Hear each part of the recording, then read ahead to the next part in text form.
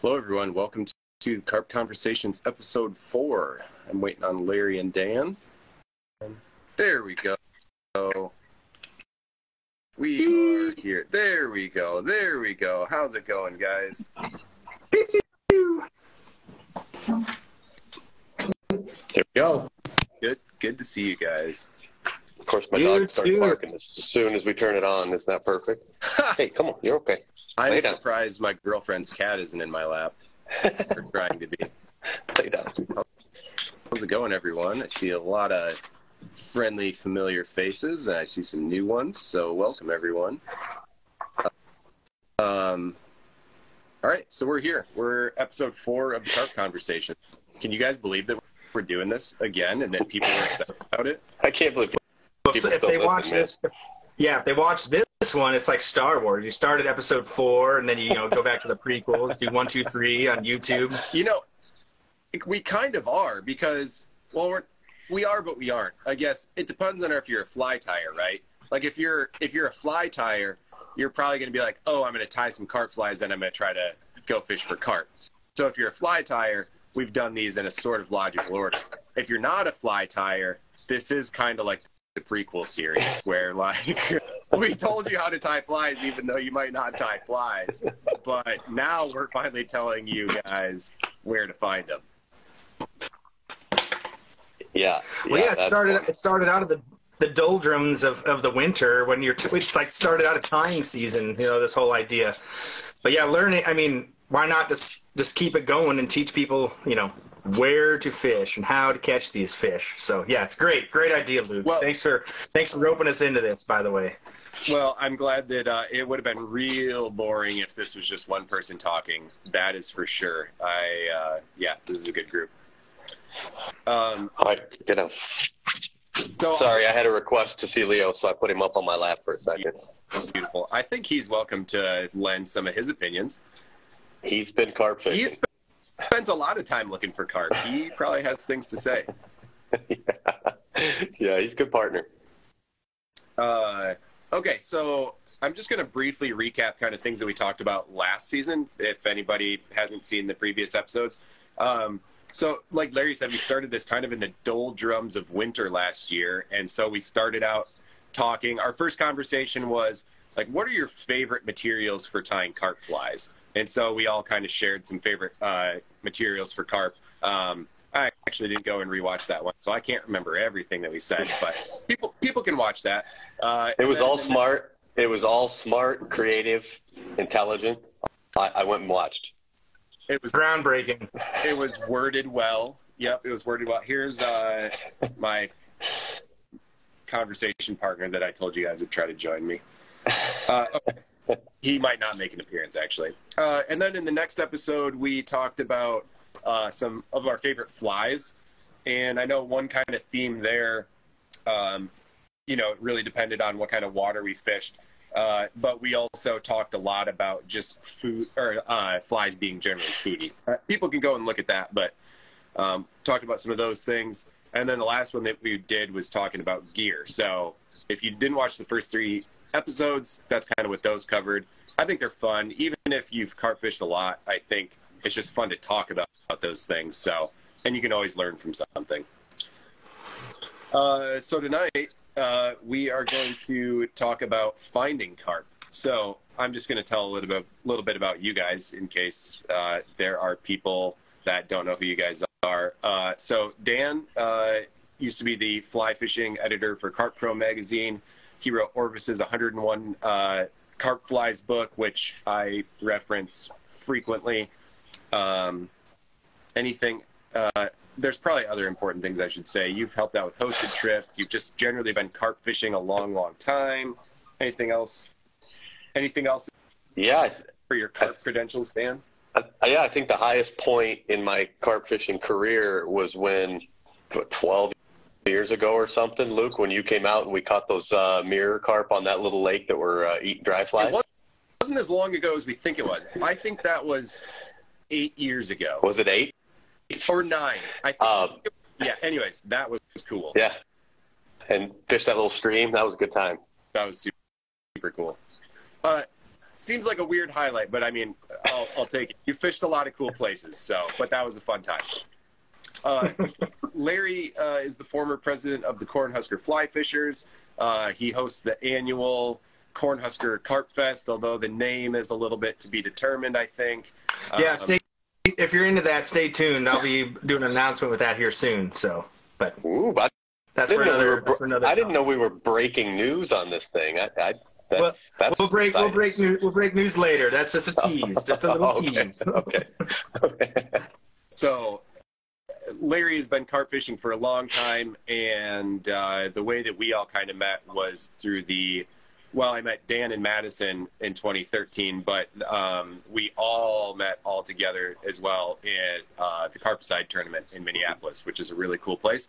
And I see that Rick Fetzevong, I might be saying your name wrong, Rick, I'm sorry. Rick just joined. He will be helping host Carpicide this next year. So for people in the Midwest, stay tuned on that. Excellent.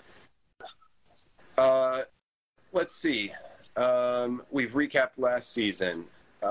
People know who we are. My name's Luke. And so in this episode, we're going to talk about finding carp. I entertained the idea of chatting about how our carp seasons were, or talking about anything fun that we did this last year, carp fishing. Let's spend 5 minutes tops chatting about fishing, because we didn't all see each other all together. I saw Larry this summer. I didn't see you. No, I did see you, Dan. We got lunch, but that's right. We did fish together this year. So that's right. How's everyone? Yeah. Dan, you go first. Okay. Oh, I'll go first. It was a good season. I have like a 2.5-year-old now, so that's like taken some of my fishing, taking my responsibilities and prioritized my time on the water. But I found some really good mulberry water. I got my dad on his first mulberry fish. That was really cool. I got to take some new guys out to Lake McConaughey in western Nebraska, and Luke got to come out for our Luke and maybe a couple other folks that are beyond the chat tonight got to go out for our Great Plains Bonefish Invitational. So that was a good time. It's a thing we do for Project Healing Waters, and yeah, so that was I got out and fished. I caught fish with Luke a couple times. I didn't get to hook up with Dan, but that'll change this next year. But we have low and clear water in Omaha, right? In Nebraska, we're in a drought, so fishing has been really good, around here. Carp fishing, side fishing has been really good the last couple of years. That's all. So yeah, fishing's been great. It was great. I want to do it more. Well, I'm on the opposite end of the spectrum from Larry, because my 2.5-year-old just turned 19 and she moved into college this year. So once I got her moved out in mid-August, I mean, I fished before that and quite a bit, but once I got her moved out mid-August, I kind of went fishing crazy and had the boat out a ton, had a lot of people in from out of town. In fact, Trevor McTagg Tanner, who I fish with as frequently as possible, but he's in California now, so it's not as frequently as I'd like. He made it out here with his dad. We spent 3 or 4 days on the flats boat. It was a great season, especially at the end, man. Big fish. Like Larry said, shallow water. It was clear. In fact, we had a lot of lakes that we had to stop fishing because the put-ins couldn't put your boat in anymore. So the ones where you could still squeeze a boat in, you had a lot of shallow, clear water. Algae bloom was pretty good this year, so we're seeing fish. And yeah, it was a great year, man. It was awesome. So you did not have many algae blooms this year? No, they were much better than, well, you could kind of, there have been years when it's like everything's green and you're just in trouble for a month. Yep. But, we still had some bloom, as we always get them, but you could kind of jump around and find clear water, and some places didn't bloom. And so, yeah, it was better than it has been in a while in terms of blooms. I think because a lot of those blooms are the effect of agricultural runoff. And with the drought we had, we didn't have nearly as much runoff, so there wasn't as much phosphates and nitrogen getting put directly into the lakes, so they didn't bloom. And boy, does that make for some good shallow water flats fishing. Sweet. Yeah, that's a good public service announcement to not fertilize your lawn, and to, if you have any influence on agriculture, to, be careful of what you're putting on your fields. They run a buffer strip. Yep. All of that stuff that, TU and other conservation agencies talk about for trout, it all applies everywhere. Yep. Yeah, so it's good. What about you, Luke? We're going to hear about your season? Yeah, it was great. Like, it was just a really good season. It was strange because the Midwest, it was generally in a drought, but like for the most part, the bodies of water that I spend a lot of time on, they got kind of just hit with rain at just the right times. And it was just like a really, really fun season. Like a lot of cool backwater stuff and being able to explore some new places that panned out really well. Mulberry season was great. Early season definitely came later than it has last few years. The first time I got my boat out, I was pulling with my buddy Nathan, and I was pulling on this flat, and I was hitting bottom, and I was like, I don't remember this being rock. The bottom of the flat was still frozen. So we had had a cold winter, and it froze all the way through the flat into the substrate, well into the substrate, it would seem. And so tundra, man, tundra. The flat ice was off the flat, but the substrate was still frozen. So that was bizarre. It took a while for things to thaw out this year. I'm guessing you didn't see any fishtailing on the frozen bottom. No silt clouds either. So, yeah, it was all good. But, well, I mean, that is a nice segue. We're talking about finding carp, and I did not find that carp, did not find carp that day.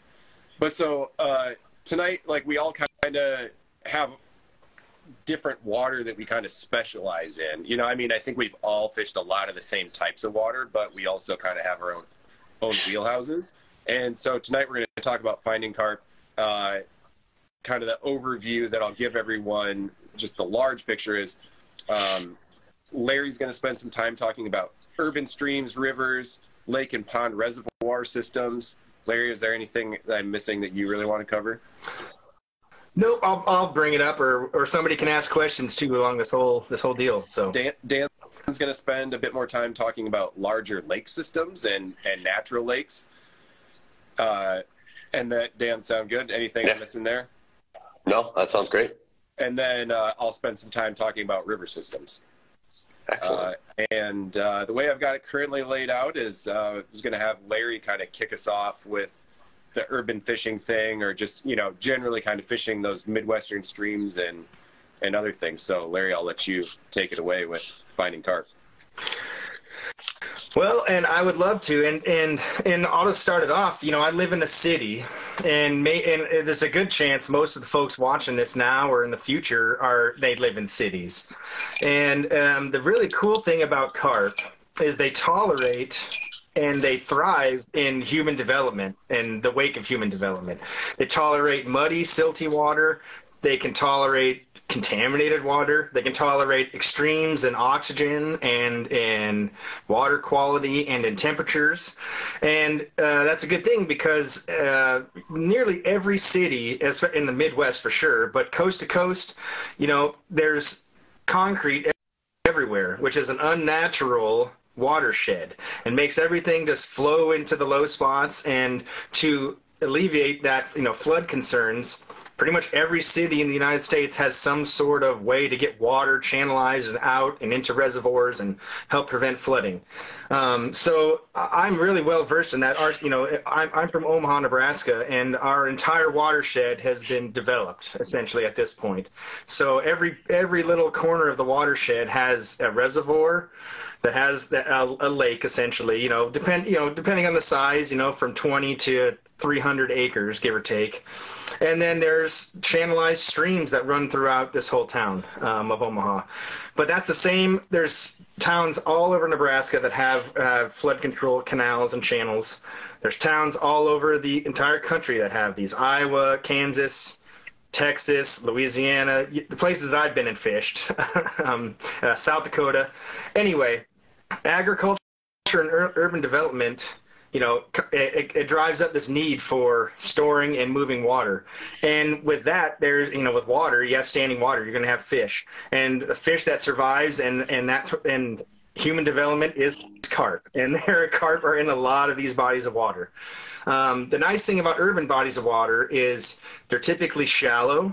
And like we kind of mentioned in our intro, like these last couple of years where I live, it's been a drought year. So water's been low and it's been clear. It's been clear in nearly all of our flood control streams and creeks here, where I fish anyway, which makes for exceptional fishing, exceptional carp fishing, exceptional sight fishing, and all the other species that come with it.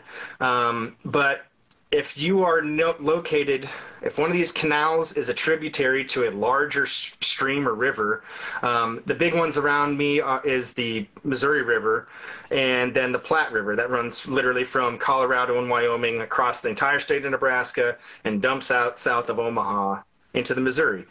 Any tributaries associated with those big bodies, those big rivers, that are flood control tributaries, they're going to have carp that swim up into them and are going to be accessible to anglers, especially shore anglers. Now, this is how I cut my teeth. The flood control creeks in Nebraska. That's where I learned how to fly fish for carp. Now there's man-made impoundments. These are not natural rivers or natural reservoirs or lakes. They're literally parts of these flood control creeks that they dam up.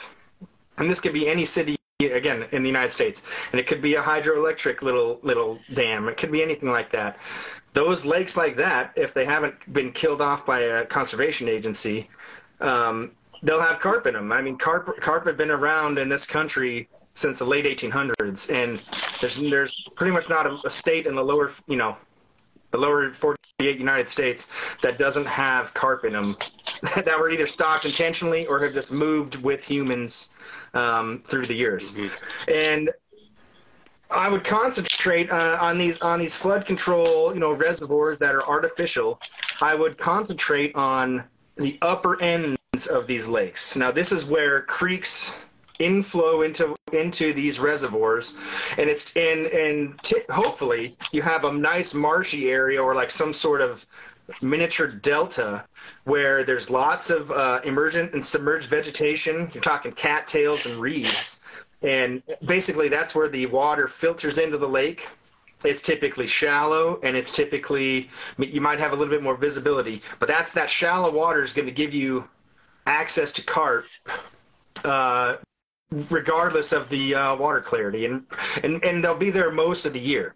Now, I don't have a lot of experience seeing carp spawning in the canal, the flood control canals. You will witness it, but it's not like in the shallow lakes and reservoirs. I just don't see. I fished a lot over the whole spawning period, late May all the way through July.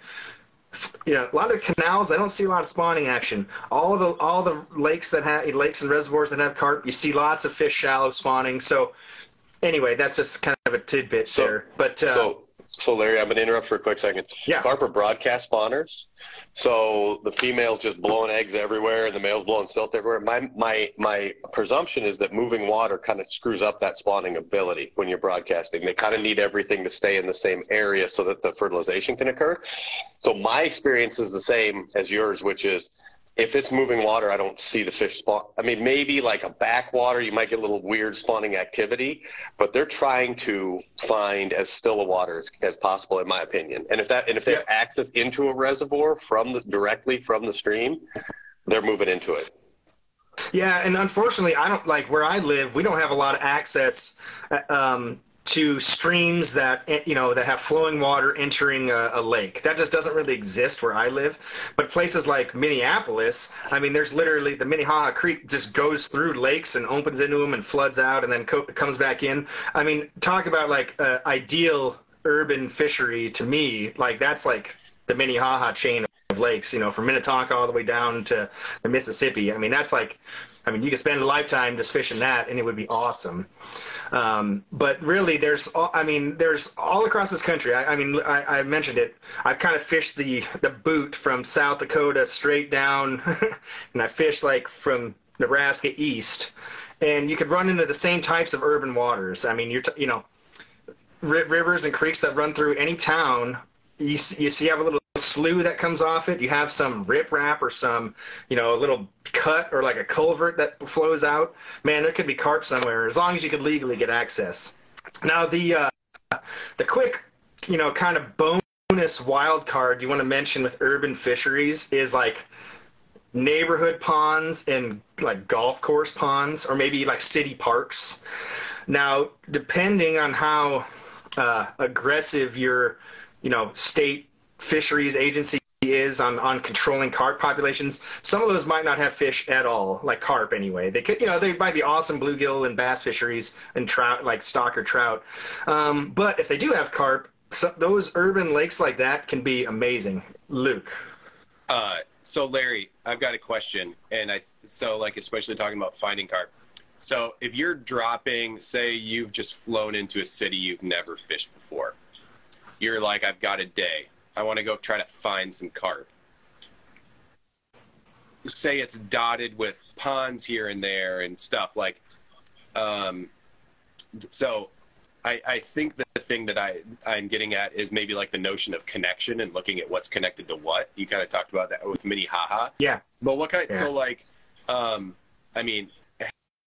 even having, despite the fact that I just said that, what kinds of things are you going to look for to pick, maybe the first spot or two that you're going to go check to see if there's some carp? It would be maybe a lake or a pond that's adjacent to a big river. I mean, there's a good chance in the history of that river being around that pond is flooded, which means there's probably rough fish, aka carp and buffalo and all the stuff that we like, in that pond. That's a good starting point if you know literally nothing about where you're going. You could get really lucky. It's like, oh, you got to lay over in like Phoenix or something, or down there in the Southwest. Well, they literally like stock koi and carp into those places. So you could get really lucky and like just go somewhere where they just have carp around in urban environments. Yeah. So, Larry, when a municipality poisons out one of these ponds and clears out all the carp, after that, when you're illegally putting the carp back in, do you do it after dark or do you do it right in the middle of the day? No comment. I wouldn't know anything about that. Don't get caught doing that. You'll be in a lot of trouble. No, you don't want to do that. You don't want to do that. I mean, that goes to show, I live in a state that's really aggressive about controlling carp. And it's unfortunate because some of the best urban fisheries for carp, there is one in northern Omaha that was legit. It was a place you could take a poling skiff and fish for carp. Well, there's no carp in there anymore. There's no carp in that whole section of watershed, which is that's a bummer. I mean, to someone like me, because really carp are the everyman's game fish. We kind of all talked about that, but it's a big sport fish that is available to everybody and was brought over here as a food source for Poseidon's sake. Like, get out of here. Like, it's meant, we brought it over here on purpose anyway, they're not going anywhere. If I was dropped into a city or somewhere and I had nothing but like a fly rod and like a couple hours to kill, what I would go is to like an urban tail race. Now it's where one of these lakes outflows, and it might even be just a 10-foot wide little, concrete rip-rappy little creek that outspits into another creek. And it might be, if you call that a tailwater, somebody from Colorado will just laugh at you, but it's just a mini tailwater. I don't know. In the whole entire Midwest, I would guarantee you there's probably carp in one of those tailwaters. And all of Omaha or Lincoln, I know they're starting to like put concrete and fence these off now. First, again, I don't know what the reason is with the NRDs and the DNRs and all that stuff. So public access is the thing we all got to kind of be focused on. If you're talking urban fisheries, we'll put a pin in that and save that for a later conversation. But a miniature tailwater out of an urban lake, I'm all over it. If I have just a couple hours to kill, I bet I could catch a carp in one of those. So I got a couple of questions. I'll just give them both to you, and you can run with both of them. First of all, sounds like talk about warm water discharges a little bit. Yeah.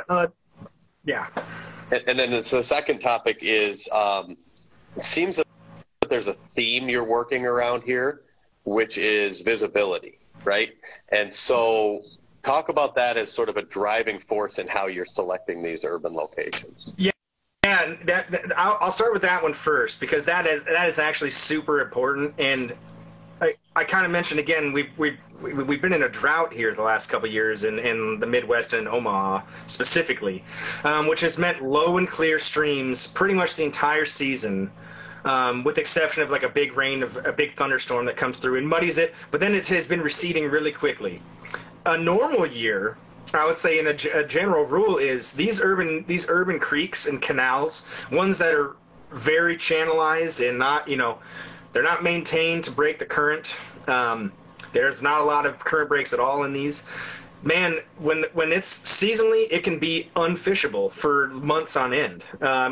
We've had wet years a couple years back where literally you couldn't. It's chocolate milk in some of these urban creeks. That might mean you need to focus on the reservoirs, because a high reservoir can push carp into structure where that's accessible from shore. Again, in that upper level, that upper end of the lakes, where the water is coming in that's where I would focus, or the outflow of those lakes, the mini tailwaters. But yeah, you're at the whims of Mother Nature, and then whatever development is going on. If they're building a new subdivision on the upper end of whatever watershed that you happen to be fishing on, and you get a little bit of rain, that your canal could be mudded out for, as long as you got high water, which is again unfortunate, but that's just part of living in an urban environment. You're in a concrete jungle and you're dealing with that slip and slide. Now, go ahead. Yeah. Well, can I add a comment to just like when things are a little bit muddy? So I think one theme that is probably going to be throughout what I talk about too, but I know I've seen with you, fishing with you, is like, so there's access issues regarding like, is this public access and things like that? But then there's also access issues in terms of like, I know there's carp in here, but I can't see them. That's like a secondary access issue. And I remember one time fishing like an urban creek with you, one of your local ones, and it was muddy. Like it was definitely abnormally muddy that time. And I remember getting to a spot where I was like, well, I'm not going to be able to see them most places, but this is a little eddy where I can see, where I can tell it's not too deep, and maybe if I hang out here for a little while, I'll see a carp cruise in. And I did. I don't think I caught that fish, but I did. But like a carp did show up, which is something that I guess I'm just curious if there's any more of your thoughts on that in terms of like, just accessing fish when maybe the conditions are a little more adverse, or like say someone gets to one of those urban tail races and maybe it's one with quite a bit of current, and at first glance, there aren't really any fish to be seen. Like, I guess what would you tell somebody, like what advice would you give someone for how to deal with that? My advice would be if you could get closer to a tail race, or like a low head dam, or some kind of eddy or current break. That's going to be a good starting point. Really, there's nothing worse than like muddy water, but then like muddy high water, because that the whole where you can see carp is just stretched out so much. You can deal with muddy water when it's a foot deep, because you'll see the carp's tails out of the water, so you can deal with that. There's not a huge substitute for kind of knowing your water and knowing some spots. Even when it's muddy, it's like, oh, this is a shallower spot that there may be carp at. My best advice is if you're dealing with muddy water. If all you have is muddy water, man, it's going to be tough for you to try to catch carp, especially if you're a beginner. The two things you can, and Larry, you hit them, but the two things you can do to combat muddy water is, like Larry said, you got to find shallow water, right? Because there's an interplay between water clarity and depth, and I don't care how clear it is. If it's too deep, there'll be a depth where you can't see, right? So there's an interplay there. So shallow. But the second thing, and I know Larry's a master at this because I've seen his fishing on the canals, elevation of the angler. It changes your angle that you're looking into the water, narrows your angle, and you can see deeper even in muddy water if you get good elevation. So some of those canals that Larry's talking about have nice steep concrete sides where the angler can be nice and elevated. I'm sure, and I know for myself, but I'm sure Larry's the same way. If it was muddy, I would be heading to places where I have elevation rather than some place where I was wading up to my knees, just because of the angle that I'm looking into the water, the depth that that's going to give me. Yeah. That's right on. I mean, I would, if you know, I mean, if you're familiar with like a good milk run of spots or water, you know, if it's muddy water, you skip the spots that are deep, concentrate on shallow stuff, concentrate on weed edges and stuff like that. And I would, you know, maybe skip the canals and then maybe look for high muddy reservoirs and go back into the weeds. You know, go to the upper ends of your flood control creeks and stuff.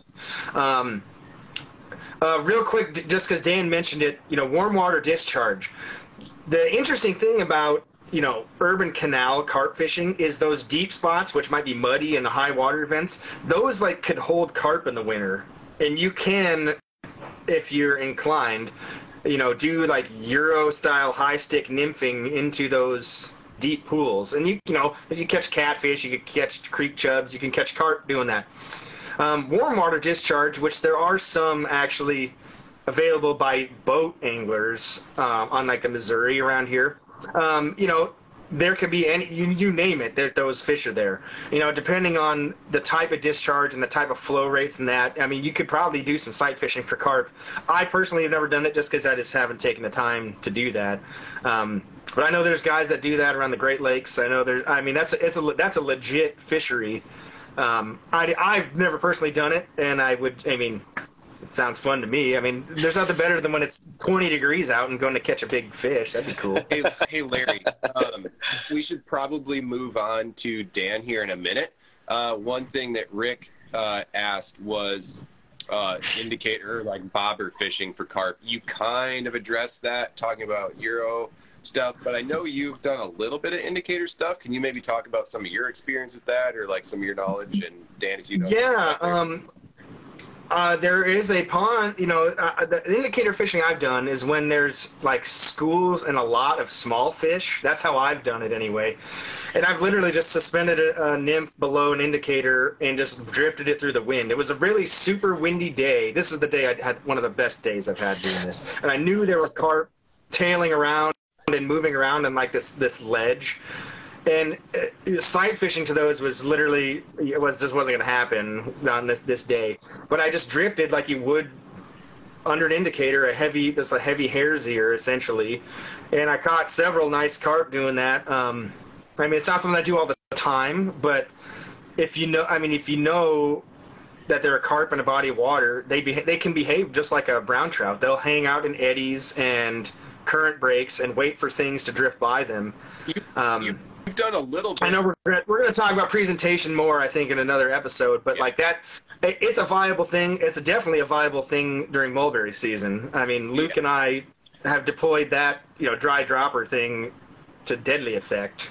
But yeah, I mean, it's viable. I mean, it wouldn't be the first thing I would do just because I'm like the sight fishing aspect is like the whole thing to me, really, for carp fishing. But it's viable, and there's Greg Martin, I think, is the guy that, you know, the old guy on the fly carping forums and stuff. Man, he that's what he did. That's all the way he fished was just under an egg underneath an indicator, and that dude slayed. Yeah, no. So and just like in Larry's situations, Greg, and I would back this up, but if you're going to fish with an indicator, you got to know the fish are there.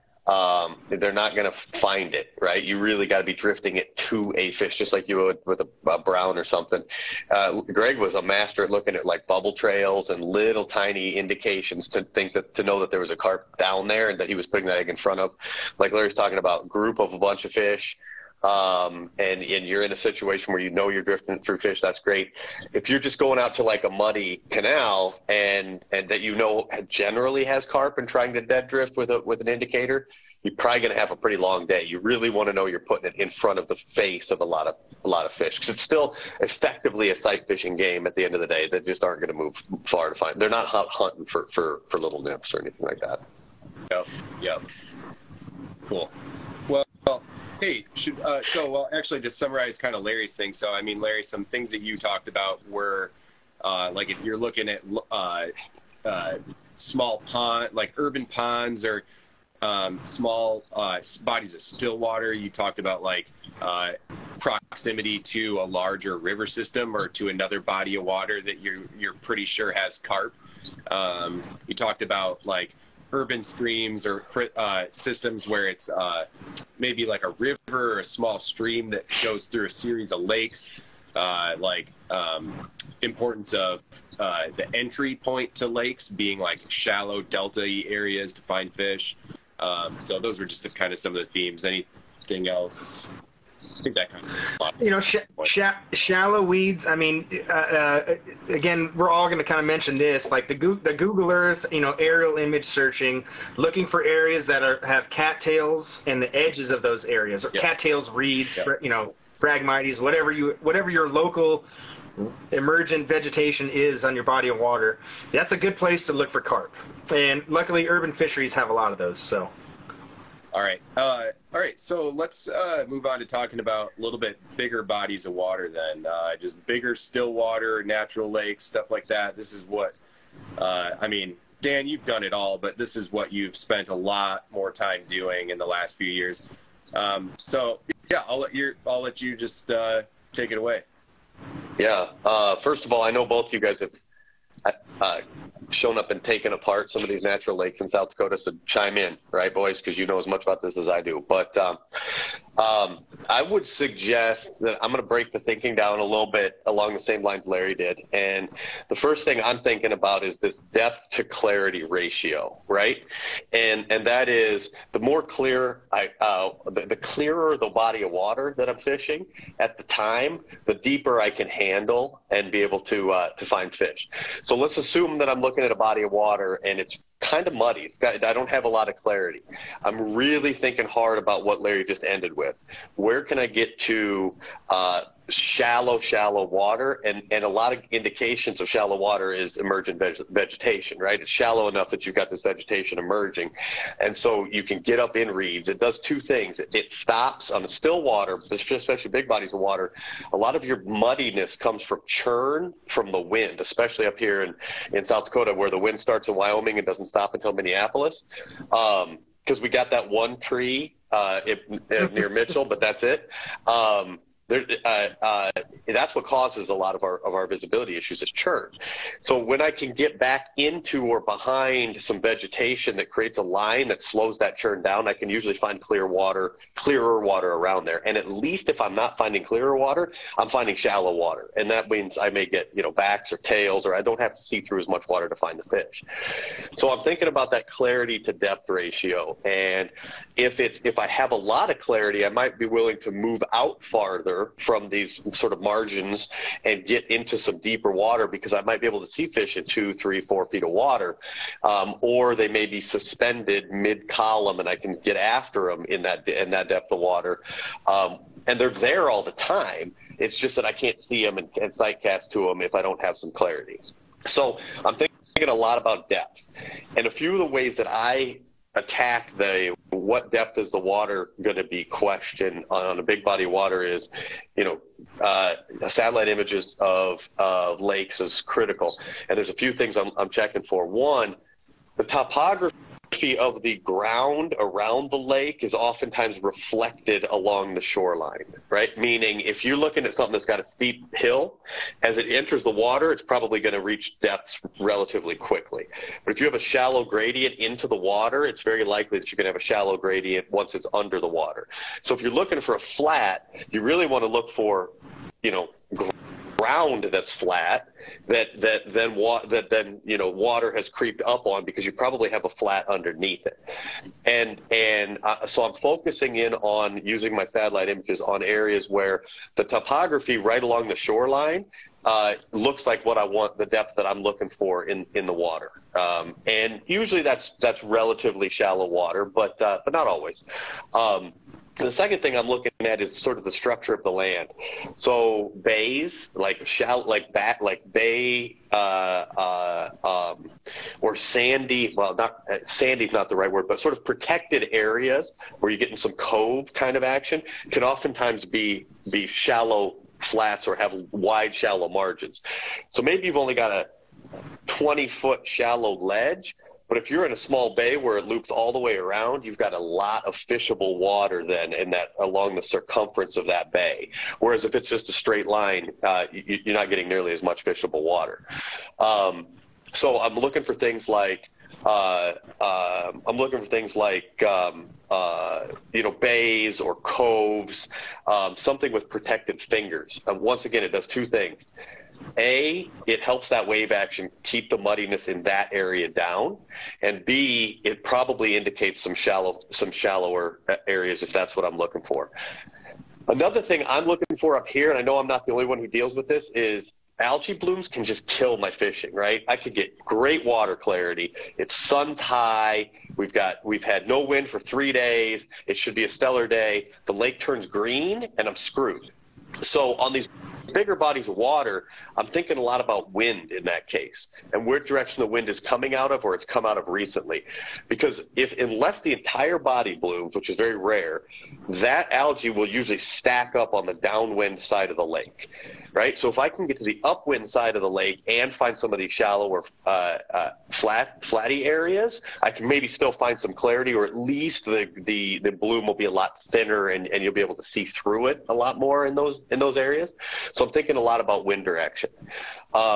Another place, and Larry was talking about this a little bit with the reservoirs, when you're looking for that kind of those shallower flats, the inlets to these lakes or whatever's feeding them, where the water's coming from, is oftentimes a wide, flat area. So the water will come in through some type of a channel, and then it'll start to spread out when it gets to this lake, which is what makes the lake, right? And so you'll have this like shallow flats at the front end. The bad part is it's carrying sediment, so it's probably the muddier end of the lake. But the good news is it may have 7,000 carp stacked up in it, right? So you can at least spend all day whaling away at them. So that you'll find shallows at the front ends of those lakes, and that can help offset your visibility problems. When I have good visibility and I have a lot of depth I can deal with, I really, really like rocky shorelines with weed lines out in some depth of water, underwater weed lines. Yeah, I think the carp can gain a lot of access to food in those weed lines, and I catch a lot of mid-column fish, I call them, but fish that are 2-3 feet below the surface in maybe 10 feet of water. I can't see the bottom, but I can see 3 or 4 feet down, and I'll find fish cruising along the edges of those weed lines. That can be a really productive place to look for fish. And if you happen to be adjacent to some, it won't be a huge usually, but some moderately shallow, flat, rocky flat of some type, they'll move up onto those to feed sometimes too, and then back to the weeds for protection and for some depth. So I like the weed lines. But again, I'm thinking about that's again a factor of visibility and then topography that's available around it. One other factor that I go for it, Larry. What do you got? Oh, I was just gonna chime in real quick. We're all gonna kind of touch on the same, the same endpoint, which is like shallow water, typically where you could see your fish. And Dan mentioned looking at, topographic maps or aerial maps. The cool thing about Google Earth is you can click up on the top. There's like a little clock indicator, and you can literally wind the clock back wherever you're zoomed in. And from year to year, you can see maybe like the seasonal fluctuations of water, and see where the weeds emerge and die off every year. And that can give you, it can get your wheels turning for the different season. Anyway, I just wanted to chime that in. That is a perfect segue, because the next thing I was going to talk about is the reservoir effect. They call it new reservoir effect, and the clock is on your Google images is critical to this. So there's this effect that they know about, which is that when we build a new reservoir, we flood this area out. these reservoirs grow monster fish right away. And then eventually there's a crash, and then things normalize, and you get normal homeostatic populations of normal sized fish. But for a period of time, you have more fish than is normal and giant fish. And the reason is you're flooding all of this new rich ground constantly when that happens. Well, the same goes for when carp are looking to feed. Ground that is exposed some of the year, most of the year, or was for the last 20 years or whatever, but that becomes flooded is super rich in food source and nutrients and all kinds of stuff, and it is like an attractant to these carp. Those a brand new body of water will grow monster fish, or a body of water that's continually growing, which we have up here. But even beyond that, even a body of water that just swells and shrinks and swells and shrinks, when it swells and that newly flooded grass, or up here it's grass, but that newly flooded ground is just dense with food sources. One of my favorite days fishing of all time was when Larry and I fished on McConaughey and it flooded a forest effectively. The sheer number of carp was the tonnage of carp in that front end was astronomical. Every fish in the lake was up there eating right off these logs. And so the flooded areas can be something to really focus on. In my local lakes, we get a lot of raising and swelling based on how much snow did we have the year before, how much rain have we had around in the spring, are we in a drought? Like, they can really move.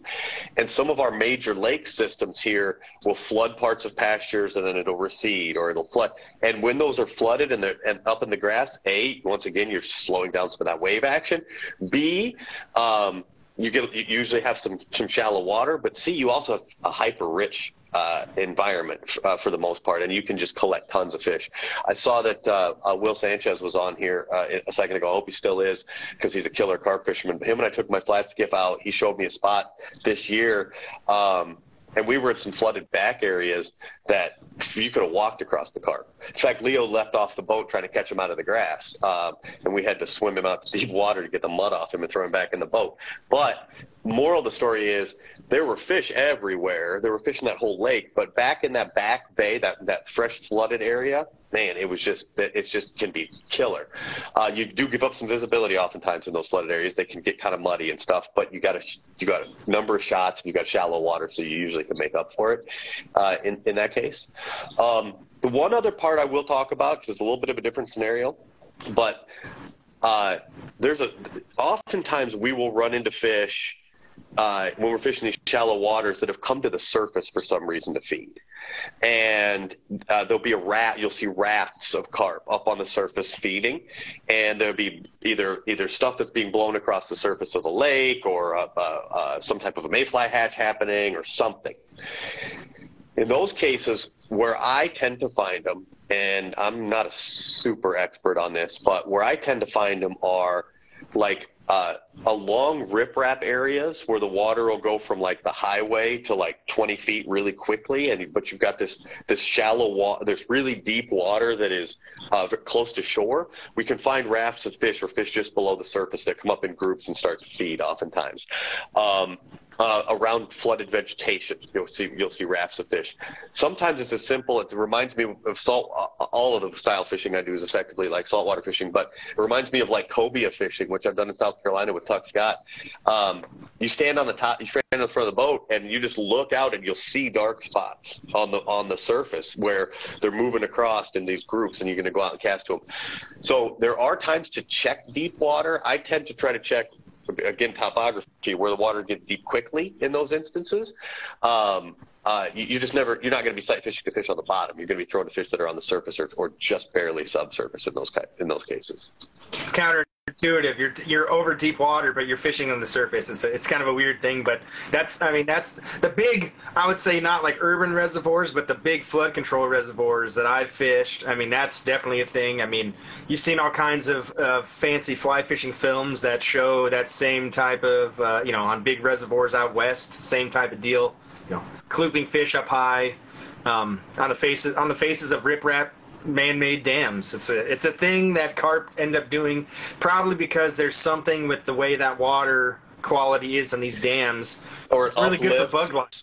Yeah. It may uplift bug life or something. I don't really understand it, but it is where I tend to see them. And I think it's the same where you guys are. Hey, Dan, can I ask a question? And I think this is this is sort of like maybe just a topic that I think is important regardless of what type of system someone is in. But one thing we haven't really talked about, we've talked about knowing or suspecting whether or not carp are there. We've talked about the importance of like even if you're sort of blind fishing, knowing that you pretty much know exactly where a fish is. One thing we haven't talked about yet is like population density. So like when we're like learning new water, scouting new water, out on, say you're out in a boat on a lake for the first time, which I know I've done that with Larry, where we're just like, well, we're here. Check it out. Based on what we've seen, these kind of seem like some places to go. But like, so Dan, like for bigger lakes and stuff, when people are navigating that whole, I guess I'm hoping we can speak to a couple of things. One, I hope people understand we've spent a lot of days getting blanked because we're just figuring stuff out. Like you go to Larry doesn't get blanked. Yeah. You go to some places and it's just not happening, or the conditions aren't right, or something like that. So maybe for like some of the bigger natural lakes, what's kind of been your experience and maybe some things that you found important when it comes to finding fish and finding the right density of population and stuff like that? Excellent question. Bow fishing forums help a lot. Bow fishing forums are a great source of information on where the carp are. I wouldn't go to the exact flats that the bow fishermen are shooting them up because they are spooky, but it will tell you if that body of water holds fish. It can give you some idea of general size of fish. Don't believe their estimates if they're not weighing them, because nobody shoots a 40-pound carp. Look for the brag boards too. I mean, that like where they have the 20-pounders lined up. It's like, okay, there's big fish in that, whatever that was. That's a legit way to look for big fish anyway. Absolutely. The other things about density are, Larry mentioned the spawn. Carp will show themselves a couple of times a year, usually once a year, sometimes you get a second spawn. And they'll get up in the shallows and they'll start spawning, and they'll splash it up and they'll cause all kinds of mayhem. Just log in your brain, hey, there's a big spawn on that lake. That lake must hold a bunch of fish, or that corner of that lake holds a bunch of fish. They do tend to be relatively sort of regional. Is that a word to use in a lake? I don't know, but they'll kind of tend towards the same area of the lake, right? So if this flat holds a population of fish, I know that they do move around some, but I believe it's the same general population of fish that are staying in that corner. They're spawning there, they're feeding there, assuming they got everything that they need. So look for spawning behavior early in the spring, which, I don't know what it is where you are, Larry. Where I am, we're talking about May-ish, mid-May-ish is when the spawn sort of starts to happen. It's really a water temperature thing. Yeah, Memorial Day is a good bellwether. There's spawning somewhere over Memorial Day weekend here. Common carp are anyway. All through maybe that second week of June. I know we did. I know Carpicide went on one year, and Chris, who I think was logged in here a little bit, we went and fished a lake. All of the A spots, every carp on the lake was spawning in that day, but we ended up playing fish on a total kind of the other side of the lake at another inlet creek. So even if all the fish are spawning too, again, we've talked about this, you can catch some of those fish first off if there's some wallflowers hanging around. That's what Trevor Tanner called them. But they're not. That tells you that the fish are there, and hopefully some are jumping. And you could get a good look at a couple. You can gauge their size. Oh, it's, this lake's worth coming to, and this is worth investing my time, learning how to fish this lake. If you see some big, 10, 15, 20 pounds, big old females jumping. So yeah, spawning is that's the way I would recommend. It's just hit the water. That prime season, late May, early June. Dan, you'll know. The other thing. Go ahead. The other thing I'll say real quick, Luke, about density, population density is, you're going to have to kind of go look at the body of water to get an idea if it holds carp. But you can find on each individual body of water areas that hold them in higher densities than other areas. And that's where I go back to that like newly flooded ground. That's going to concentrate fish. Where I'm looking for maybe some softer bottoms tend to concentrate fish. The weed stands like Larry talked about, where you're getting like Phragmites or something growing, that'll tend to concentrate fish because it has a lot of bug life going on in the bottom. So really, it's not. When I'm looking for what lakes to go to, it's kind of that, bowfisher forum, or wait for the spawn and see if there's fish there, do some scouting kind of stuff to identify which body of water. But then once I've identified this is a body of water I'm going to, then it's more about, like I said, the flooded ground or the topography or whatever, to try to figure out on that body of water, whatever fish are in there, where are they going to be concentrated.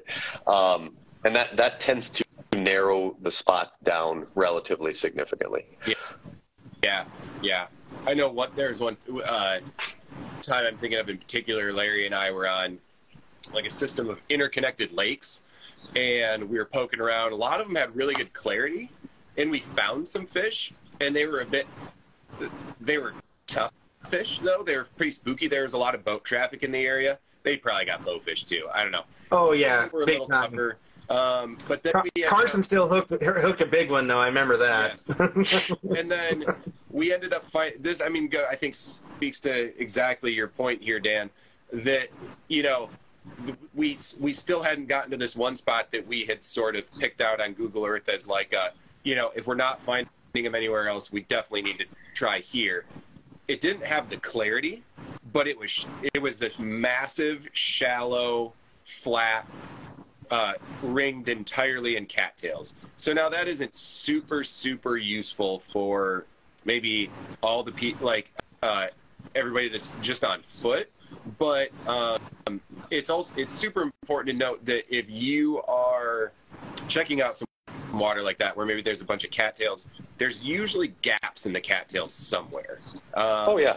Try wading through it. You might be able to wade. You might be able to get through the cattails and wade. You also might not. Be careful. You don't want to sink too far in silt. But I found like a lot of the time, just like if there's like a bay with ringed in cattails, as long as it isn't too like thick of a fence of cattails, that you can kind of poke between them and find them. But yeah, I think. So most of the stuff, everything I've talked about with looking at the bay for bays and topography and all that stuff, that's all stuff I did before I had my skiff too, and it was on foot. Yep. And I actually also look for public land adjacent to water. So now you layer on another thing here, right? How about some public ground that has the topography I'm looking for, that forbidden corn dogs, that's funny. That has the topography I'm looking for, that into a bay of a lake. That's ground I'm going to go park on the other end of, walk a mile across if I need to go wade that flat. I may or may not be able to wade it. That's one of the treacherous parts about carp fishing, is some of the best water, because of the mud bottoms are so soft, it's tough to wade. But you'll find soft bottom or sand bottoms oftentimes, or even staying on the bank in those cases can be fine. You're not going to get to every fish, but you'll get to plenty of them that are tailing within, a 20, 30, 40 foot cast in some of those shallower areas. And it can, like I said, it can give you more square footage to fish if you've got something that is got a finger, or is a bay, or is a loop, without having to, walk 6, 7, 8 miles. Yeah. No, that's a good point, because I know one thing that we talked about is like, we all do have boats, but we also have spent a lot of time on foot chasing carp, and really a lot of the same principles apply. And I think sometimes go ahead. To this day, I will get to spots where I beach my boat, get out and wade it, because it's better and easier. I can get around it better. So sometimes the foot's the way to go, and sometimes it isn't the way to go. I remember we had a couple of years ago, I had a couple of people on the boat had come out from West River. They were a really fun couple of ladies that came, and we got to a point on a lake you guys have fished before where we had chains of fish coming down the bank, and it was easier for us to beach that boat, get out, hide behind some blowdown that was there, and let those fish come past us rather than try to hold the boat up in the right spot and make the cast and circle back around. And we ended up fishing it on foot and taking the place apart. So sometimes the boat or the fish, the wade fishing is much more effective. It just, for me, it just depends on the bottom. Really, if I can get it, if the bottoms get so soft around here that a guy could just about disappear, it feels like sometimes. The urban fisheries typically, you know, the flooding canals. I mean, it is more conducive. I mean, of course, the canals, you can't get a boat on those anyway. But I mean, that's where I cut my teeth. I mean, geez, once I got my boat, I gained 15 pounds just because I don't walk around as much anymore, you know. So, but you know. I fished the lakes that I've taken my boat to and done well. A bunch of them, even in South Dakota or even natural lakes, I've wade fished those, you know, my entire life. I mean, I very late in my life have got a watercraft that can take me to new parts of water. So that's funny. I mean, this doesn't, you know, it's not a boat only game, no. Not by any means. Yeah. No, it's funny it's though. Just a reason to get people out on the water with you. That's all a boat is, which is you know, a different thing. I lost 15 pounds when I got my boat standing up pushing that damn pole so other people could fish. Yeah. Yeah, you have a bigger boat than me, though. All right. Dan, any closing thoughts or anything that you maybe didn't mention or want to summarize about, like, lakes and bigger bodies of water before we move on to river systems? Yeah, one other thing. Water temperature differentials. So you do not have consistent water temperatures on a lake. It's colder below a certain point. It's colder in deep water. It's warm in shallow water.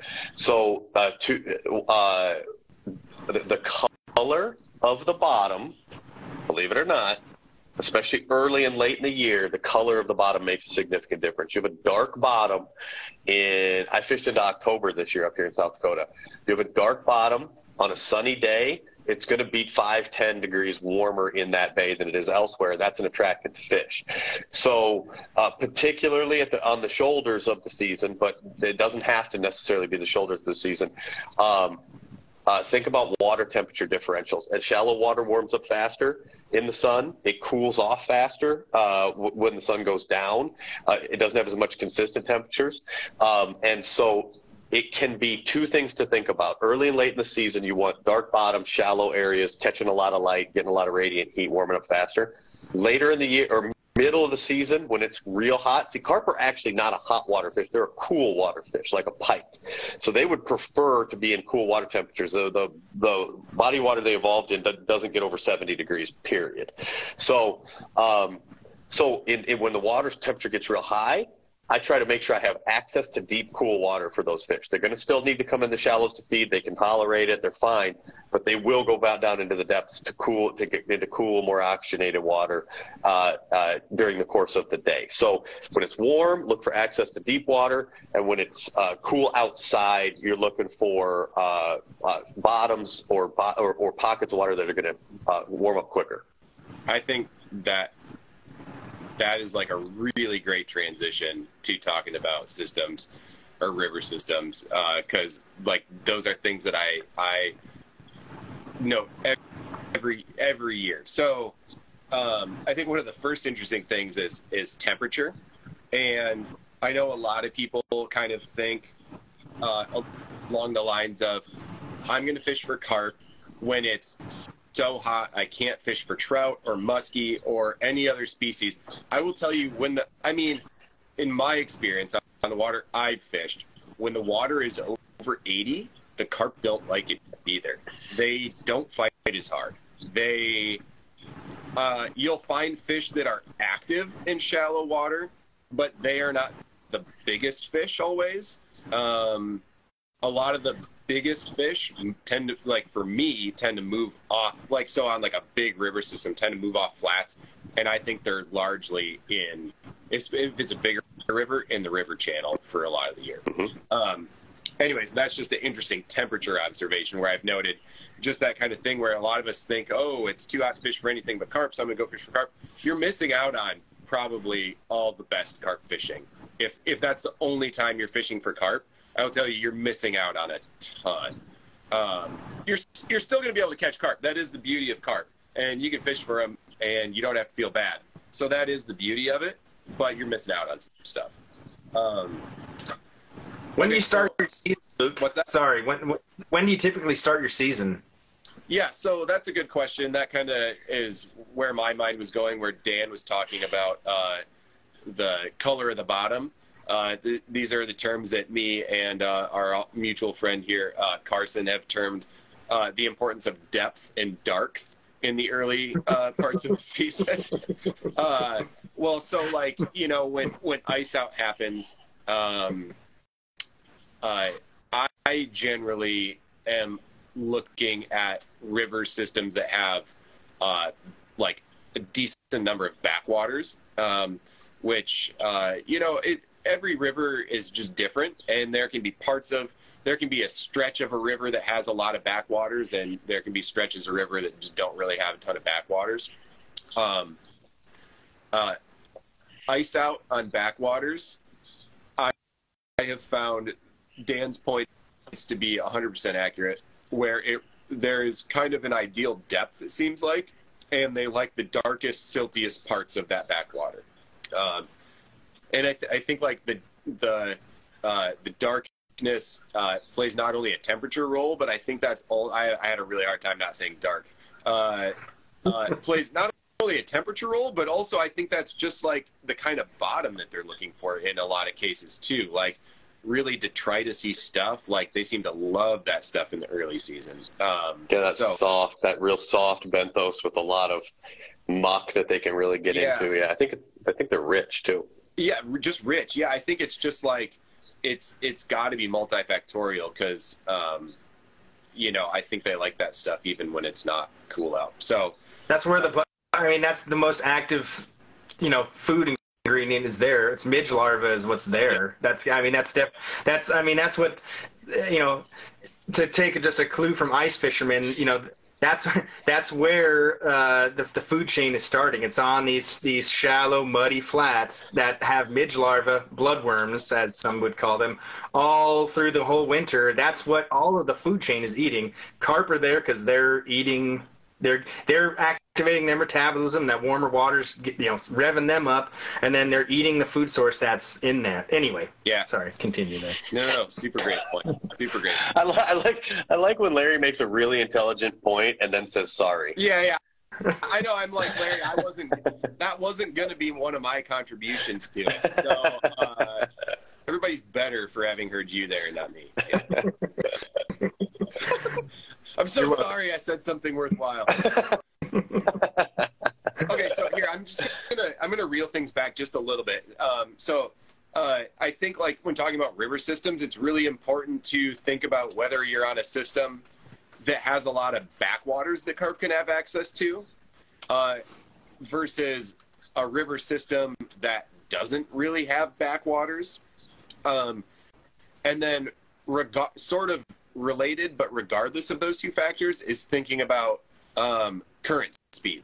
And, you know, you might have a river that's overall slower, or you might have a river that's that has quite a bit of current.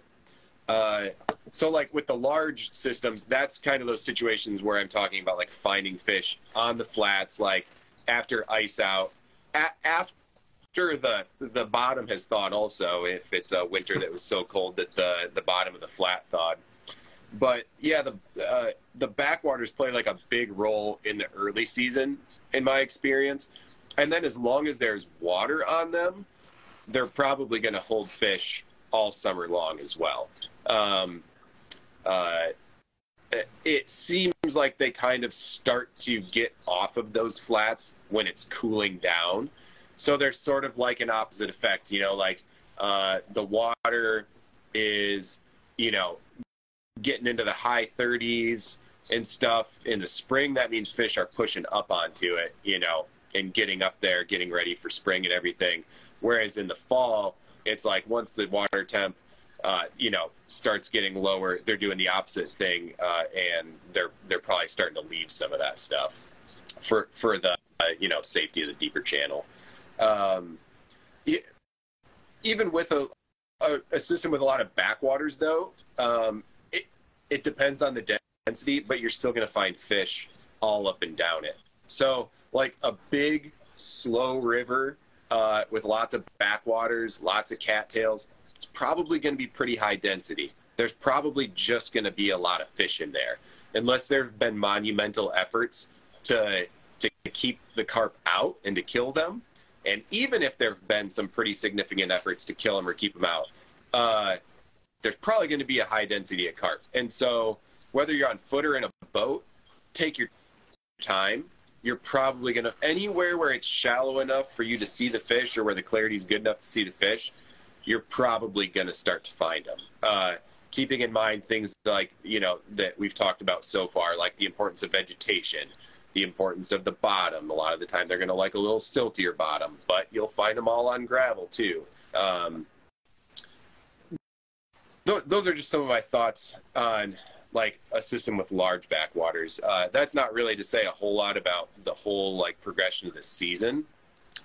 There's things that change. The biggest fish are generally going to be like on those flats and on backwaters earlier in places where they're going to spawn, and then they might linger for a little while after they've spawned and stuff. But like systems without backwaters, I think one of the most important things there is like current speed.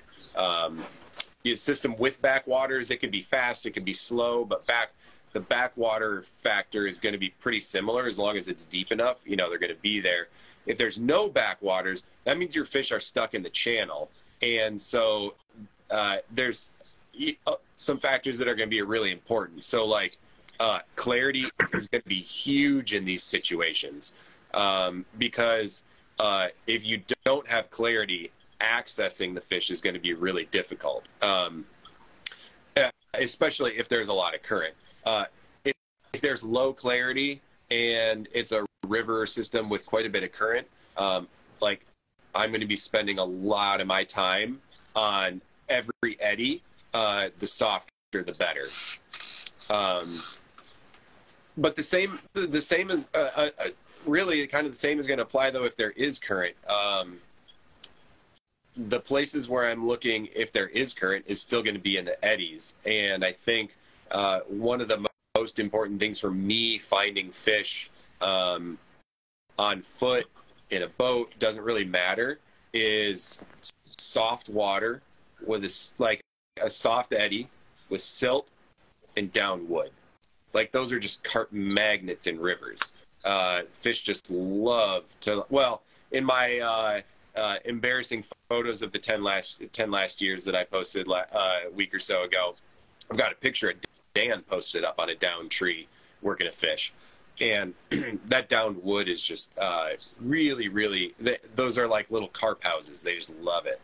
And so if I'm on a new, like if I was just teleported to a new river and I was tasked with finding a carp, if it was a river with current, I would look for where it slows up as much as possible. And I would just look at all of the slow eddies that have down wood, and I would just hang out. So I was checking out a new section of river last summer. It was just on foot. It was some public land.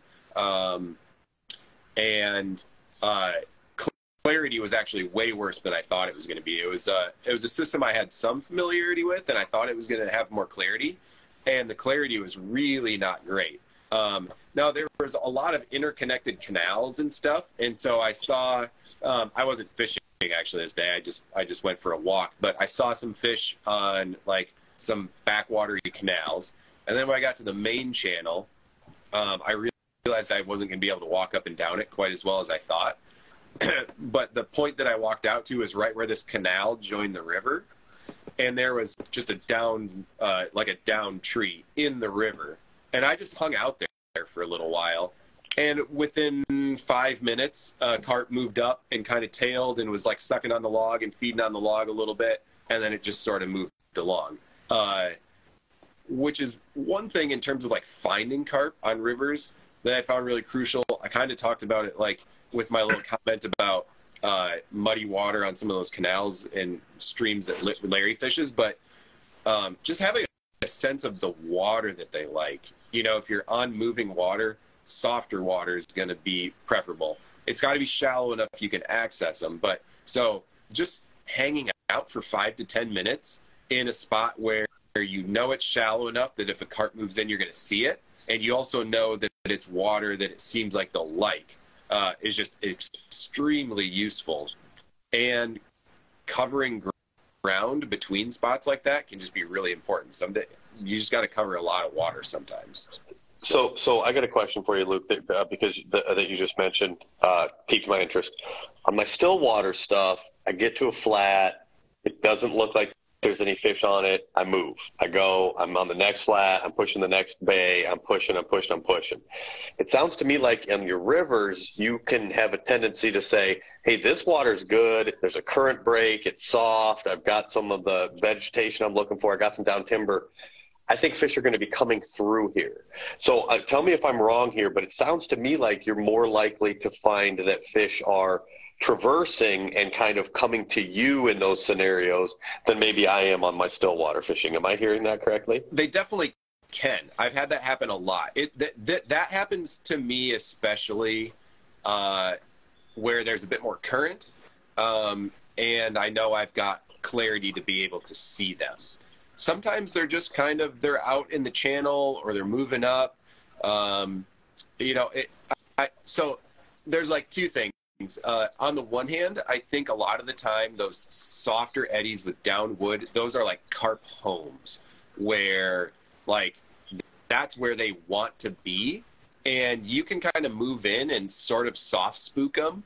But as long as it's not like, but like that's where they want to be, and they're going to circle around and end up back there again. And then I guess sort of the flip side of that is, you know, you might have some water that isn't necessarily like one of those carp homes, but it's like, it's definitely the water type that they want to be in, or maybe it is one of those places where they just kind of like reside there, so to speak. And they're just not there at the moment or something like that. Just hanging out. I think it's always worth hanging out in likely spots to see fish move through. Like cattail points, just anywhere near cattails where maybe you can't, for a variety of factors, maybe you can't position yourself anywhere else, and like this spot X is the spot that you have to stand. Just hanging out and waiting for a fish to pass through, I think is a really useful thing. So I think that can be important, but I also think one of the most important things in finding carp is covering a lot of water, looking where you expect to find them, and if you don't see them or see evidence of them, moving on. We got a comment. What's the comment here? Yeah, like Connor's comment here. Act more like a bow hunter, moving water with limited habitat. Yep. Yeah, I know when I fished on foot a lot more, I would often think of it in terms of like shooting lanes and stuff, where it's sort of like, this is the spot. Like if I want to get a shot on a carp, I know they're in here. I can maybe see some fish downstream, but I can't really go anywhere. So I'm just going to hang out here and wait till they pass through. I would do that a lot. So that's a big thing with grass carp, where in the waters that I fish. I mean, I know that's kind of we haven't really talked a lot about grass carp, but that is what's available to a lot of folks. And in the canals that I've fished, you know, with the slower moving water, you know, the whole entire water system is available to commons and grass carp. If the current's slow, they can navigate it, and it's essentially just like a slow-moving lake. I mean, they can move in the middle, go out and feed. They can feed by shore. When the current is fast, and whatever their food source is hanging up high, you know, a lot of times grass carp will almost drift with the current and just kind of feed with it. So then it really does pay to just sit and wait in a spot with a good, you know, somewhere where you can cast easily. There's, you know, you don't have trees hanging over your head and stuff. You know, getting yourself in a good position, a shooting lane, as Luke called it, it's perfect. And just let some of those fish come to you. You know, there's a time and place for, you know, for doing either. So being flexible if you can is a good thing for a carp angler. Now, one area. Yeah, I agree. Go ahead, Dan. I was going to say, so, and you've sort of, you've hit this point a number of times, but maybe a way to log it in your brain is when I'm fishing moving water, especially the bigger rivers, I think about carp like the super exaggerated way you'd think about trout, right? So with trout, I'm looking for holding water, but maybe that holding water only needs to be this big to hold a trout. With carp, I'm thinking about it in a really exaggerated fashion where I'm thinking about where's the holding water, but it's got to be able to hold 40 fish, right? So I'm still looking for like slow spots, big back eddies, for big current breaks. Like you said, with the down lumber, I think that causes a lot of current break. I'm looking for the softer water. It just might not be like these micro spots. It might be something where I'm looking for a place where a pod of fish could be, rather than sort of like a singular fish. Yeah. And that's kind of how I try to read those bigger rivers. Totally. Yep. I would agree. Yeah. And like a lot of the spots that I, am ideally looking for are like those like those soft eddy down tree stuff, if you're on faster moving water, that are likely to hold like 10 or more fish, or like 5 or more fish for sure. Right. So, or like the inside bends, if you get a nice big bend and you got a nice inside, that'll oftentimes be a shallow flat, first of all. It'll oftentimes shallow out, but it also is very frequently a pretty serious current break, where sort of as it reflects off on that bend, the water reflects off, you'll oftentimes get a big soft spot in the back end. But instead of a micro spot, you're looking for a macro spot that kind of has those attributes, right? Yep. And I can't stress enough to just looking closely. I know that sounds dumb, but looking closely, because a lot of the fish are going to buck, some of these rules. Like I've been walking around with Larry before and, on some spots with some pretty clear water, moving water, they're not always in those eddies. Sometimes they're like, if there's like a little bit of vegetation maybe in the river, or just like some detritus clump that has like maybe gotten caught on a rock, or like, if you're on an urban stream, there might be like a piece of rebar or something sticking out, and then like a dead clump of leaves or something gets caught there. That's detritus that fish just love and bugs love. And, there might be a bunch of current there, but there's 3 fish tailing on it. And you just wait till you can get your shot. We'll get in a presentation to like certain fish like this in a later episode, but that's something you look for. I mean, that's all these spots hold fish at different times. It's getting your fly to them is kind of a different story, but that's like kind of the next step in this whole game that we're talking here.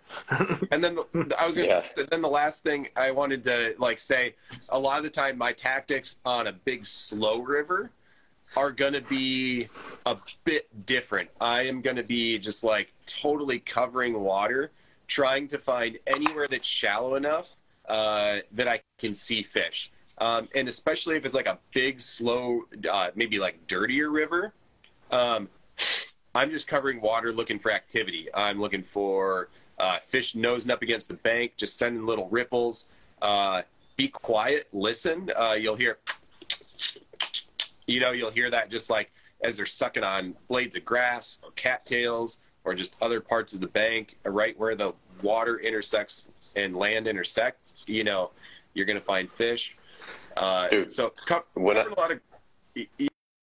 die, go ahead. When I die, I'll know I went to hell if I look around and it's a big, wide, slow-moving, dirty river. Because those fish could be anywhere. And you're right, man. You got to start looking with your ears. You got to get them up on the bank. You got to hope somebody's sucking a rock, because they're not going to be. You talked about density. I shouldn't say not going to be, but it's much harder to find places where they're actually concentrated in those situations. So I'm with you 100% on that. It gets to be a lot more challenging in that situation. Yeah. Yep. Or it can be. I think. I'm kind of lucky. I spend a bit of time on some stuff like that, and the density is good. And we haven't really talked about seasons. The only time that clarity is really an issue for me is early season. they tend to be grouped up in the deeper parts of those backwaters. And when the water depth gets to a certain point, I just can't access them. You know, on a system like that, you just can't access them. Yeah, I think we haven't really like said a whole lot specifically about this. We've talked a little bit about seasons, but a lot of this has just been assuming the average angler is just out there on like a nice summer day or something, right? Like we've sort of implicitly assumed a little bit of that here. And that's kind of what I'm like when I'm talking about finding fish on rivers. I'm sort of like, all right, you know, it's like the time of year where carp are active. You know, where are we going to find them? So, yeah. So I think the important things talking about rivers are just so there's the land and water access issue, and then so you need to be able to get to the river where you can get to the river. And then there's the clarity access issue. And so those are, whether you're on a river or a lake, those are just really important things to think about and evaluate and consider in terms of how much time you spend on a spot and how fast you move it. So, yeah. We want to each maybe have one more tidbit for the water that we talked about. I mean, I have a good one that I kind of didn't bring up that I want to. For urban waters, and I guess this is, we kind of all mentioned this same type of habitat to look for.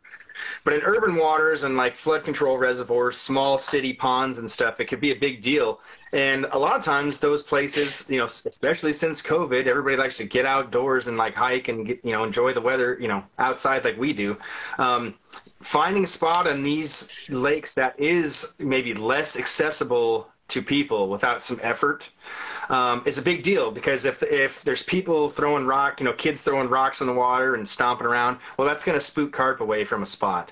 So if you can get to the backwaters of a body of water, like an urban lake, you're gonna maybe have better luck anyway. But that's usually those backwater spots have those attributes we kind of all mentioned. They're shallower, they're weedier.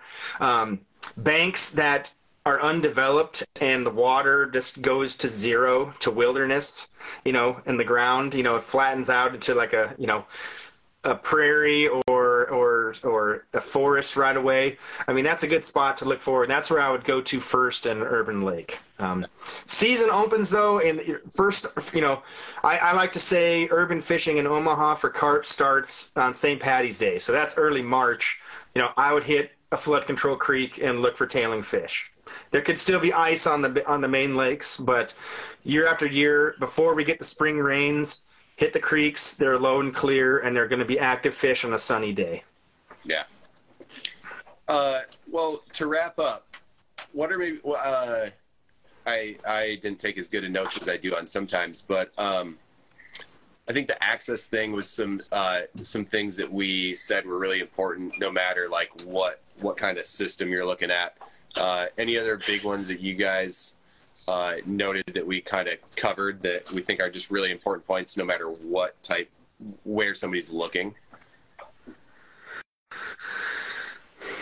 Soft, we like those soft bottoms. It seemed to me like sort of the consistent themes that we were across were you got to have visibility, and visibility is affected by depth, and so the combination thereof. Larry focused a lot on finding low head dams, finding some type of tailwater if you can, finding some place where the water's moving, but it's more oxygenated, it's richer, but also tends to be, at least here, I'm sure in Omaha too. Well, I know when I fished with you in Omaha, we did. It seems like there's a filtration effect, and you probably get a little bit of excess clarity as you're closer to those areas. So that seemed to be kind of a consistent theme. I think another consistent theme that I heard was the vegetation stance, and using things like reeds or cattails or whatever. It can indicate a backwater, it indicates slower water, it can indicate a little water clarity, it can indicate a water depth that's shallower. Like that seemed like it was pretty consistent amongst all of us. And then as far as the season goes, length, I heard from all of us. Well, I know I had one point in time where I caught, in South Dakota, I caught carp I'm trying to remember. I think it was 38 consecutive months. So they're not just a July, August fish, right? And all of us, it sounds like, frankly, the shoulder seasons are probably when the bigger fish are shallow. We're looking in a spring or fall. But more importantly, like, if you got running water, I have got pictures of carp tailing next to ice shelves, right? And with the tail sticking out, but there's an ice shelf on them. If you got open water, you probably have carp feeding there. They're probably feeding under the ice too, but you got to have an open water to cast to it. So look at the front and back end, at which point water temperature becomes important. And that's things like, I talked about some of the back bays. Larry talked about some of the warm water discharges. You talked about the darkest bottoms. You know, that water temperature starts to drive things at those shoulder seasons. So those are some consistent themes I heard from us. Yeah. Yep. Yeah. Carp like veggies. They like their veggies. They like their bugs. They like soft water. They like wood. And we got to be able to access them. So, Yep. And I think one of the big things is cover a lot of water when you're out there looking for carp. Cover a lot of water. You're gonna have spots that are a total bust. But then you start to figure out what carp like, and you can suddenly find yourself looking at Google Earth and making the right guesses earlier on and spending less time, getting blanked and stuff. So Google Earth is your friend. I mean, I think we've mentioned it probably every one of these videos that we've done so far. Google Earth is your friend. I mean, use technology. I mean, everybody else has access to it, and if you don't use it, somebody else will, and they'll find those fish. If you're not looking for them. So, use it to explore even waters that you do know. Take a look at the Google Earth, and maybe there's another, the other side of the lake might be excellent, or maybe a different season it'll be excellent. So yeah, use that technology, and definitely if you're going on a vacation somewhere, you're going to be in a city or you're going to be at a lake, do a little bit of legwork on your own ahead of time, and it'll pay off. It just paid off for literally all three of us when we fished together and separately different times. On a bunch of trips that I've been together with these guys, like just doing a little bit of research ahead of time, can go a long way. Yeah. I should have mentioned this. And then we really need to log this out, but I was fishing for bass on the Potomac in DC one time with a buddy, and we weren't really getting fish, but the river was up, veggies were flooded. And I was like, this just seems carpier than it does bassy right now. And we just started looking around, and then it was like, oh yeah, there they are. So yeah, I don't know. And don't be afraid to ask. I mean, I was on a trip to Louisiana, to the marsh in Venice, or not Venice, Hopedale, down for redfish. And, we had a day to kill, and we started asking around fly shops, and they're like, oh, here, just go down to this canal, blah, blah, blah. Well, yeah, it was amazing for carp. I mean, it was like one of the best carp fishing days I've had in a long time. So, don't be afraid to ask a local, if you're visiting from a different area too. Ask a local bait shop, a local guide service. They'll give you a tip. Nobody cares about carp most of the time. So that's what I was going to say, man. They're not going to tell you their best bass spot. They're not going to tell you their best trout spot. But man, will they share? They might even drive you to their best carp spot. Yep. Yeah. For sure. Well, guys, this has been a pleasure. I think there was a lot of good info. Hopefully, people find it useful, or at least I highly suspect people will find it useful. It's not the be-all, end-all of finding carp, but it should give a lot of it should have a lot of good clues for people to find fish, kind of no matter what their local water is like. So tell people where they can find these videos. Yes. So after this will get posted to my Instagram channel. Actually, I should see if it's difficult, or might actually look into doing like a joint post, because I'm pretty sure like you can make a post with collaborators now, which I don't know that we could do a year ago. So actually, we might all be able to post it to all of our reel section. Yep. But you're posting it on your YouTube channel as well, right? That's easier to listen to as like a podcast. So that's how I would listen to it. And then for now, for right now, this is getting posted to the Freshwater Flats YouTube channel. And then I'm also I want to explore just uploading the audio to as a podcast going forward. I think that could be useful too, because then people could listen to it while they drive, because it's not on YouTube. Well, Andy, then you don't have to look at us either, which is, you know. So true. It's so true. Yeah. So look at us. Just look at us. Oh my God. yeah. So this has been episode 4 of Carp Conversations. We've talked about finding carp. New hope. We're not exactly sure what we're going to talk about next time, but it's likely to be either presenting to carp or grass carp. We will sort that out. We'll be back here probably in a couple of weeks. We'll sort that out as well. And you guys will be hearing from us soon. Let's see everybody. Stay safe out there. Tie some flies right now. Yep. Enjoy winter, everyone. Season's coming. Cool. All right. Well, good night, fellas. See y'all.